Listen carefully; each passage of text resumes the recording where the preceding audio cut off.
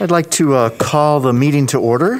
Tonight is a special Board of Education meeting. We have four items potentially on the docket this evening. We're going to be starting off with the 2021 budget and 2021 tax levy. And before we get going, I'm going to have Sue take the roll call. William Baumgart. Here. Corey Montiel. Here. Greg Dietz. Here. Amanda Roddy. Here. Diane Voigt. Here. Patrick McCaffrey. Here. Kurt O'Brien. Here. Karen Reinacek. Here. Joseph Como. Here. And Sue, were we properly posted with the media? Yes, we were. Okay. As I had mentioned before, we're going to be starting out talking on our budget this evening. Patrick, do you want to fill us in on Sure. at least the summary information? This evening, we are here to consider the approval of the final 2020-21 budget and tax levy. These action items will bring to a close a 12-month budget development process. It should be noted that starting next month, the district will begin work on the 21-22 budget. The Board of Education welcomes public input throughout the process as we work towards final approval next October. So the action item is the approval of the 2021 budget. The tax levy summary and budget adaptation format are attached to your executive summary along with the final 2020-2021 budget booklet for your review. I move approval of the 2021 budget as presented with $201,012,648 in total revenue and $233,127,943 in total expenditures, which includes $19,200,941 in required operating transfers per the Department of Public Instruction's accounting guidelines. Is there a second to that motion? I'll second. Second by Mr. Montiel. Discussion?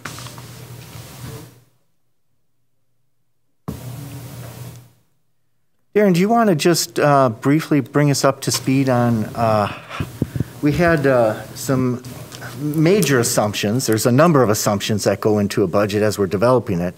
We've locked all those assumptions in, obviously, now. And there were some major things that I think if you could update us from when we had the hearing till now. Sure. If you remember, the budget that was presented at the budget hearing was really a snapshot of what we knew in July, which was pre-COVID, pre-return to school plan, a lot of other responses we've had to come up with. So the uniqueness or the few highlights I have written down here for this budget is, first of all, for the people at home who are looking at this or who are on our website looking at it, it has a deficit position of $2,002,090, and that's broken down into the following categories. $800,000 of that is COVID response, primarily staffing. $250,000 of that is for construction at Hawthorne next summer. And that $250,000 is the portion of that construction that will fall within this fiscal year, because anything in the summer obviously rolls over 2 fiscal years, and we'll capture the other $750,000 next year. And then we have site carryover, which we've done, I think going back to the late 90s, where schools that don't expend their budgets get to roll it forward in the amount of $952,090. So those three areas generate that deficit position. I can tell you that the COVID response amount, F&F, we talked about it. We set aside our surplus from last year, and I recommended to the committee, and I think they agreed with it, rather than me asking for what I would say is around $2.5 million of COVID response that we could expend, that I budget what we know right now we need, and then come back to F&F through budget amendments. Because we simply don't know with ESSER and FEMA reimbursement and potential unemployment reimbursement, we might not need all of that money.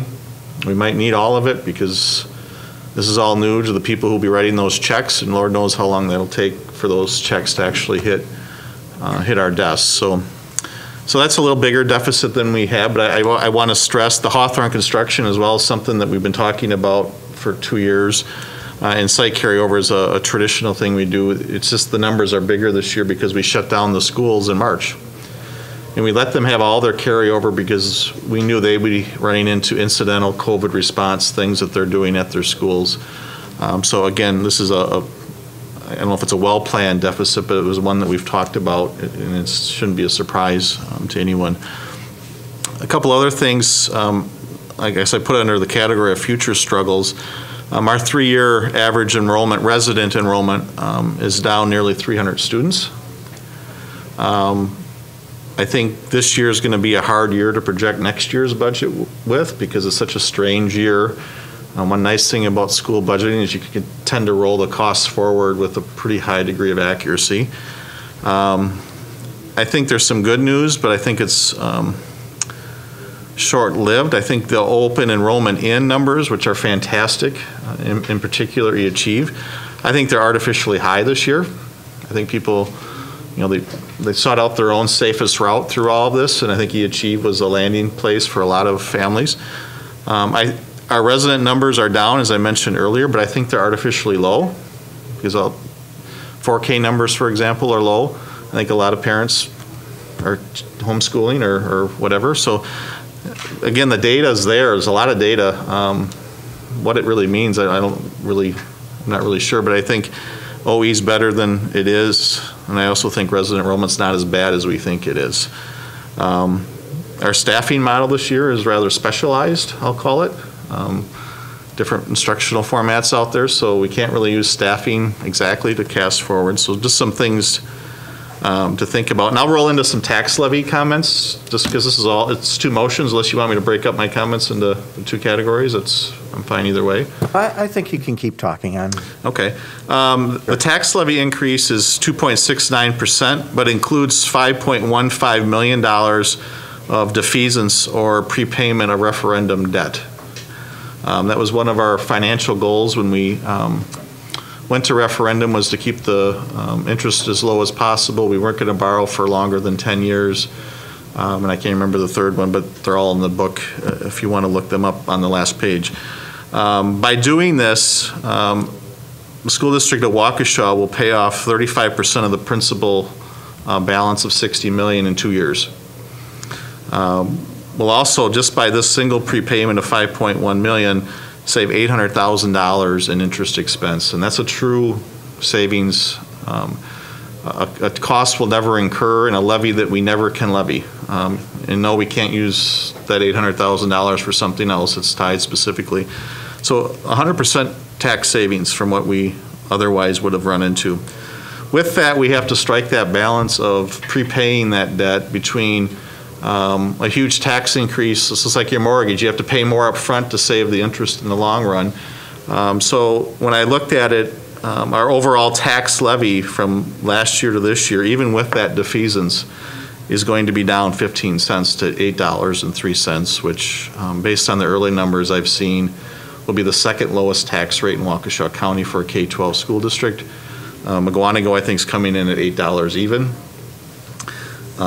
If we wouldn't have done the defeasance, we probably would have been around $7.60, just to show you the dollars we're throwing up. So again, we hope to pay, if we can keep this pace up, we'll pay off that referendum debt in 6 years, and I think come in about $8 million lower than interest than what we used in our information campaign. So I think there's a good story behind all that. So that's all the comments. I'll be happy to answer any questions. The other agenda items related to teacher wages and all that are also incorporated into this document, so you know what you're voting on with this budget.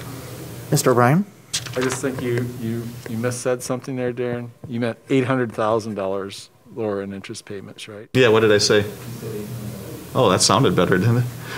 But you're right, 800,000. Any other questions or comments on the 2020-2021 budget? Okay, Sue, why don't you please take the roll call vote on approving the 2020-2021 budget? Corey Montiel. Aye. William Baumgart. Aye. Patrick McCaffrey. Aye. Karen Reinacek. Aye. Kurt O'Brien. Aye. Amanda Roddy. Aye. Greg Dietz. Aye. Diane Voigt. Aye. Joseph Como. Aye. Passes 9-0. Sue? Patrick? Next up is the approval of the 2021 operational capital expansion, community service, and debt service tax levy. The final tax rate is $8.03, which represents a 38-cent decrease from what was presented at the budget hearing in September. I move to approve the 2020-2021 tax levy for the district in the amount of $88,319,154, including $3,258,407 for the capital expansion fund and $11,236,436 for the debt service funds. Is there a second to that? Second by Mrs. Reinacek. Discussion? Okay, Sue, please take the roll call vote on the 2020-2021 community service tax levy. Greg Dietz. Aye. Karen Reinacek. Aye. Corey Montiel. Aye. Patrick McCaffrey. Aye. Diane Voigt. Aye. William Baumgart. Aye. Kurt O'Brien. Aye. Amanda Roddy. Aye. Joseph Como. Aye. Passes 9-0. Sue? Thank you, Patrick. Thank you, everyone, for basically a year-long piece of work. We work on our budget throughout the year, and this was a very unique year, as Darren had pointed out a few things. We could probably give Darren a couple hours, and he could keep going on what's unique about this year. So we will continue to work through this together as a community, and we appreciate everyone's efforts. At this time, I would be looking for a motion to go into executive session. We have a couple items to consider. Yes, Bill? Question before, I'll make the motion, but I want to know, do you want to do them both at the same time? Or you want to go in and out and in and out? Let's do both. Okay. I move that we adjourn to a closed session for Wisconsin statutes 19.85, parentheses 1, parentheses C, to consider employment, promotion, compensation, or performance evaluation of any public employee over which the government body has jurisdiction or exercises responsibility. That is, base wage increase and supplemental wages for teacher employee group. Secondly, I would like to also adjourn to a closed session per Wisconsin statutes 19.85, parentheses 1, parentheses E, for deliberating or negotiating the purchasing of public properties, the investing of public funds, conducting other specified public business whenever competitive or bargaining reasons require a closed session. That involves the Oakdale purchase possibilities. Second. We need to read the tax keys into the motion, please. Oh, the tax keys, WAKC 1360198, WAKC 137700202, WAKC 1377003. Second. Seconded by Mr. O'Brien. So we take the roll call vote. Kurt O'Brien. Aye. Patrick McCaffrey. Aye. Greg Dietz. Aye. Amanda Roddy. Aye. William Baumgart. Aye. Diane Voigt. Aye. Corey Montiel. Aye. Karen Reinacek. Aye. Joseph Como. Aye. Passes 9-0. We'll go immediately into closed session. I don't know. It's always hard to guess how long, but perhaps 30 minutes, and then we could potentially be reconvening. There's a chance we might not reconvene, but we may. So